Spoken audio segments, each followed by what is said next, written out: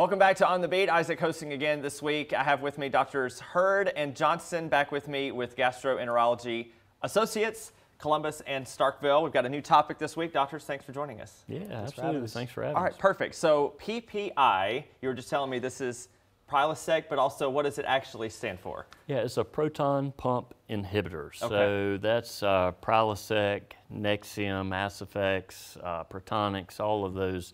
A lot of the over-the-counter, not all of the over-the-counter acid reflux medications. Okay, so that's basically what they are. They prevent acid reflux disease? Yeah, so treat it, I mean, not to get too much into the science of it, but a proton is acid. So if you block protons, you're blocking acid. I see. That seems like a bad thing, right? Yeah. Okay. All right. So what is the best, way to take these medications, Dr. Johnson?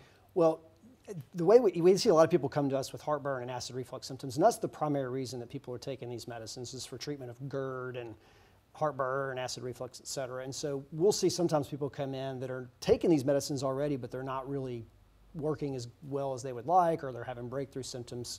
So it's really important with the way that these work that people take them first thing in the morning on an empty stomach, as soon as they wake up, and wait at least 30 to 45 minutes before they eat or drink anything other than water. Okay. And that helps to get it in your system and starts to block these acid pumps that Dr. Hurd was talking about, because if you eat or drink too closely to taking this medication and those acid pumps get to turning out acid, these medicines don't do so well at turning those off.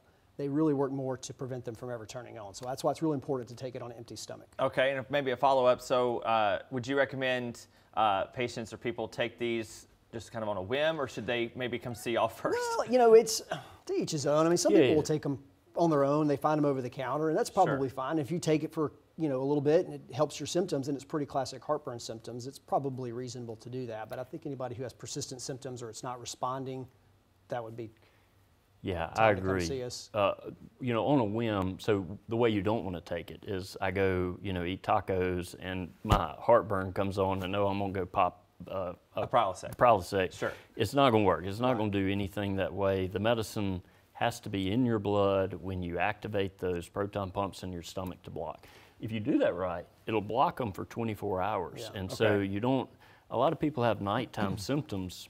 If they would take it right, it will also work for their nighttime symptoms. So he mentioned Tums and Rolaids, and that's actually a good point for us to get in an interview, because people who truly have acid reflux almost invariably are going to have a good response to Tums and Rolaids.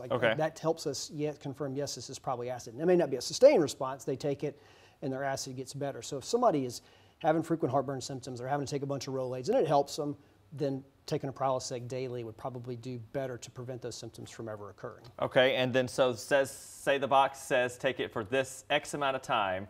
Should we take it longer, shorter? I mean, I'm assuming it's printed for a reason, so maybe you should follow it exactly, or maybe not. Yeah, if you're taking these over the counter, then you probably should follow kind of what the box says. And I think usually it's a 2-week course or something like that.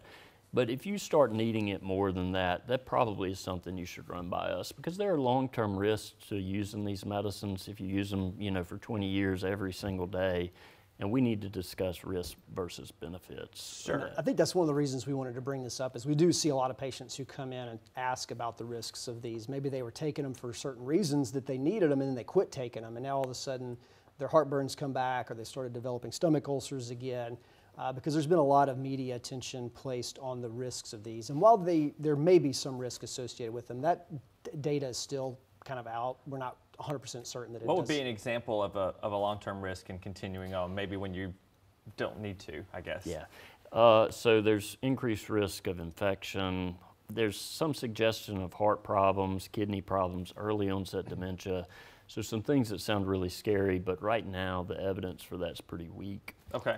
I tell people if you have a reason to take it and it helps you, then the benefits outweigh any of those minimal risks. All right, well, good advice there, doctors. We sure appreciate your time this afternoon. If you have any additional questions or need any additional information, the stuff you need there, information is listed there on your screen. We'll be right back.